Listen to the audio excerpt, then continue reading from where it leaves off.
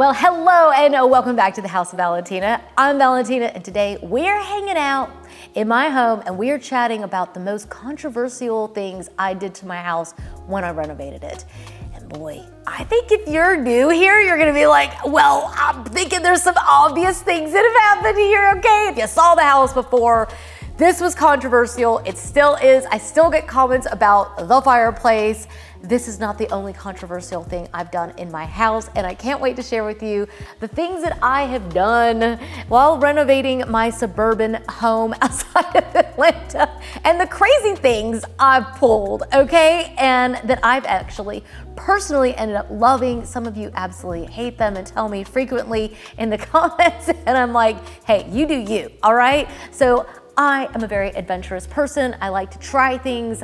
I'm the type that I'm like, let's just try it. Let's go for it. Why not? Life is short. Why not try something? That's kind of my mentality towards things. So this is gonna, I think we're gonna have a lot of fun chatting about all of these, and I'm excited to hear your feedback. So if you are not a subscriber, make sure you hit subscribe because we've been taking you on the journey. We started off literally, it's been almost 8 years since we moved back from being overseas. And since buying the house about 7 years ago, we have renovated almost every inch of it. We've got a few last things to do, but overall, I have not held back. I've done every crazy idea I wanted, and it's all here on the YouTube. So I hope you'll join us, be a subscriber. It's free to join, so why not? So let's jump into today's video. All right, let's start with the obvious. Your crazy girl decided to paint the fireplace black. You know, this actually wasn't the first crazy thing I did. I actually painted this entire room out first in a really dark gray. I mean, the whole thing was dark gray, okay? Did anybody, let me know in the comments if you remember those days. I'm just highly experimental. I will pretty much try anything. I mean, other than like drugs. I don't want my brain cells to be gone, okay? It's like, that's probably the only thing I'm not willing to try. When it comes to food, when it comes to decor, when it comes to clothing, I'm like, I'll try that. I just love the adventure of trying something new. And especially when it comes to paint, it's just not that big of a deal to change it. Not to me, at least. So for me, one of the biggest things that I have done in my home is that I decided a couple years ago that I didn't like the gray. I felt like it was just too dreary and it just felt too heavy. So I just went through and painted the whole house out in white. And oh my gosh, do I love it. I love living in white. While we were living in Scandinavia, we lived in an all-white home and I loved it. And I thought I wanted to try something different when we got back here, and I was like, nope, just want the white walls black, white walls back, and I want to add black. I just love living in a black and white home. And I guess overall, that is one of the most controversial things. People still write in, man, the things that people say, they're so mean. Oh, your house looks like it was burnt.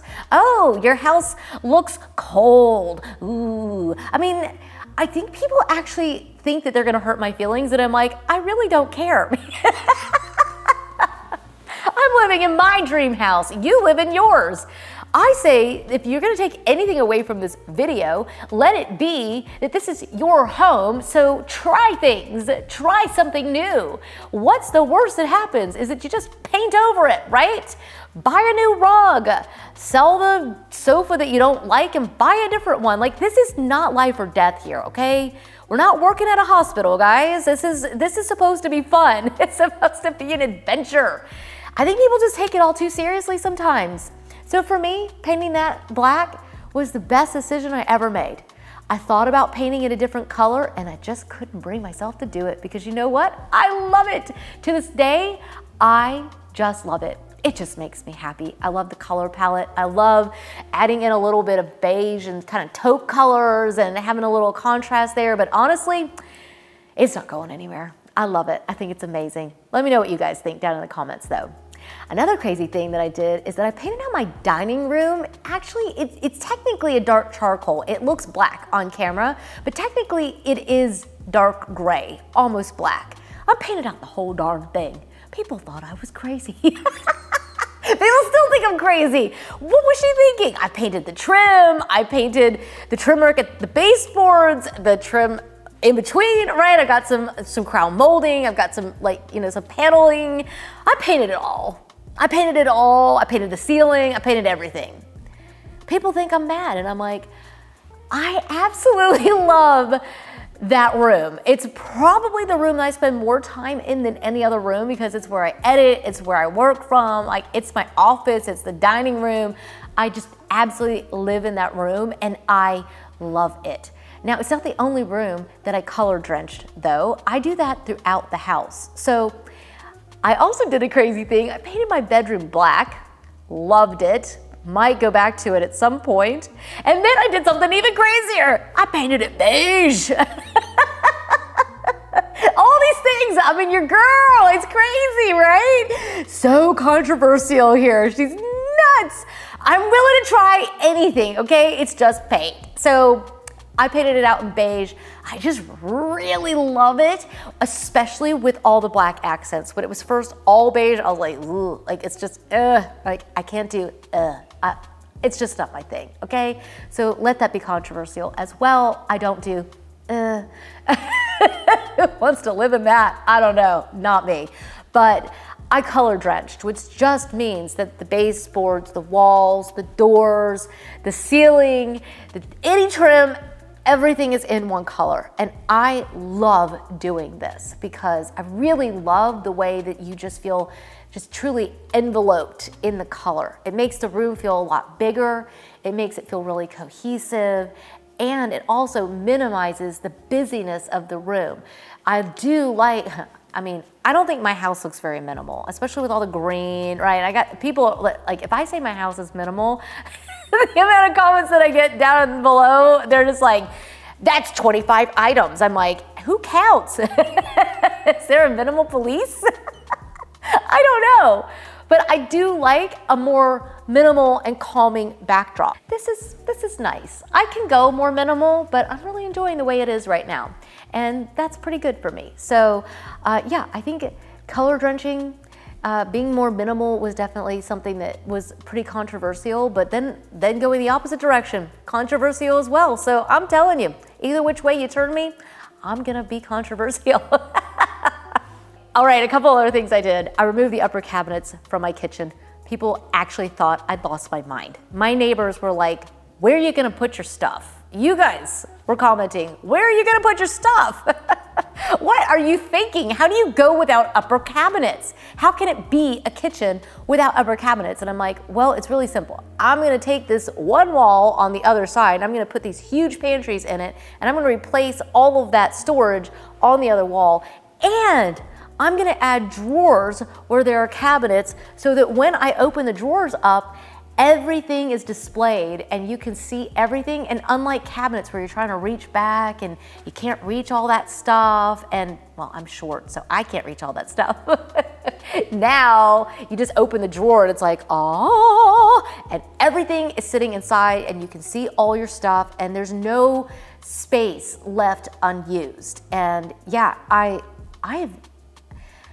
have I regretted taking down the upper cabinets? Yes and no.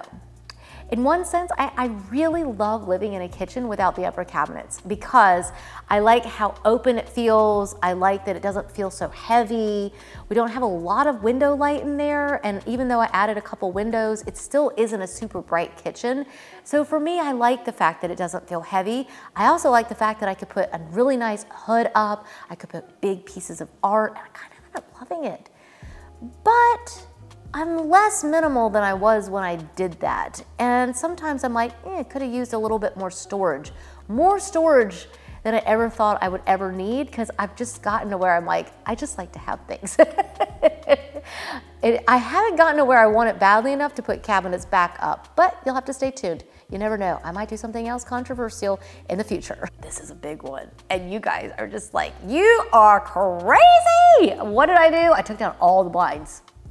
I took down all of the blinds, and I'm so sorry, but the little walkthrough that we did of the house, I wasn't doing YouTube the way that I am now, so I just didn't go through the house and do a whole bunch of like clean shots of before and after the way that I do now when we do makeovers. So the shots are a little bit shaky, okay? I did it on my iPhone.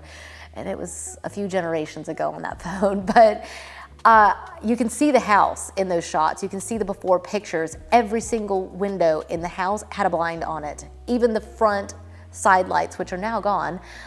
Yeah, that's another controversial thing. Took out the doors, but originally every single window in the house had a blind on it. And it was like living in prison. I hated it. So I just took them all down. And the light that comes into your house when you don't have blinds, it's just, oh, it's so wonderful. It's like living in the clouds. It's just amazing. I absolutely love it. Have I put up curtains in some of the rooms? Yes. Have I put up Roman shades in, say, the bathroom or on some of the glass doors? Yes. Still need some privacy some of the time. Usually in the bathroom and the bedroom are the main areas. You know, we like to sleep and do other things in the bedroom. It is nice to be able to block out the potential that someone could look in, right? But I do think that whether you want to sleep in the room or you just like to have the option of privacy, curtains and Roman shades, great options. But for me, blinds, just, I hate them. And I know there's a lot of you that love your blinds. I'm not going to take them from you. It's just for me, it's controversial, and I didn't like them, so they left. I did a couple other kind of crazy little things. One of the big things that I did was that I brought in a smeg range into my kitchen. Yeah. So not only did I take all the cabinets down, not only did I paint it monochrome and stark black and white, not only did I put up big artwork and, you know, do all these crazy things, paint it white, you know, then I also put in an unknown brand, put in an Italian range into the kitchen.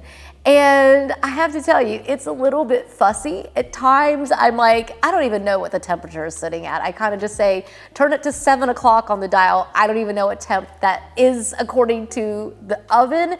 I just know that's where food cooks best at. They're a little bit clunky, but I love it. I love it. Would I purchase it again? Yeah. Yeah, I would. It's just so pretty. I love the knobs on it. I just love it. I would look at Le Cornu as well. It's a little country for my own style. I think that's why I like the smeg so much. It's just a little sexy. But I would also look at Miele out of Germany. Oh yeah, oh yeah. I think going for an imported range and or other appliances in your kitchen, it's a little scary at times. I mean, that baby had to come a long way.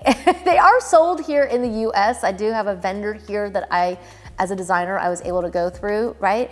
But, you know, it's scary to people when they're trying something that no one else on the street's really doing, right? And then run to Home Depot to get it. But in the end, I've been thrilled with it. The other thing that I did is that I put in a clawfoot tub. And I gotta be honest with you, you know, some of these weren't really all that daring when I did them to me because I've been living in Europe for 10 years. We lived overseas for about 12 and about nine of those, give or take, were spent in Europe. That's just rounded. It's like it's 10 in Europe and about 3 in Morocco, okay? So we lived in Africa, we lived in Europe. And so for me, buying European appliances and doing a clawfoot tub, those were not unusual things because a lot of people do those in Europe. They don't maybe do the clawfoot tubs as much in Africa, but definitely in Europe. Like it's something that's readily available. It's something that you see a lot in French chateaus, and it's kind of like, it's just sort of a normal thing. It's not that out there. Now, does that mean that everyone in Denmark was doing a clawfoot tub? No, but a lot of people do it in England, a lot of people do it in France, and I've just always been a lover of European style. So for me, putting the clawfoot tub was pretty controversial because people were like, wow, not only did she put in a clawfoot tub, she put in a black clawfoot tub. And there have been times where I'm like, my style has kind of evolved a little bit even since when we got back. If I was gonna do it now, would I put in the clawfoot tub? Probably not. I'd probably do something more modern. The problem is that dang, I was gonna say another word, then I have to beat myself out. And I don't know how to do that, so I'll just say the other word. That dang clawfoot tub is so amazing. It is so good. It's cast iron. It weighs like 1,000 pounds. It is absolutely incredible. Holds that water. Man, it heats up so well, and it just holds that temp. I can sit in there for an hour and the water will still be hot. It is incredible. It's by Signature Hardware. I'll leave a link for you. They also sell other options. I am thrilled with what I have bought from Signature Hardware. It's amazing. So yeah, love the clawfoot tub. Most especially love the black clawfoot tub. And yeah, and would I switch it out to be more modern? Probably, but I'd still do black. I love a black tub. It's just sexy, okay? It's just sexy, it's different, it's cool, and I love it. So those are just a few things that I've done while renovating our home over the last about 7 years that were very controversial, and people have definitely thought I was a little bit crazy, but there's worse things than being called crazy. That's a goal. We look like the crazy aunt, you know, like the crazy bird lady. I love that image of being a little bit out there and eccentric. I've always loved that idea, and I am all in. I love it. So hopefully you guys will think that's a controversial. I know it's not really like that crazy, but I think it's a bit of fun. Let me know what you've done in your home that was controversial. Let me know what you think of the things I've done in mine, and let's have a really good conversation down below in the comments about this. And I'm gonna let you guys go. Make sure you hit subscribe if you haven't already, and I'll see you in the next one. Until then.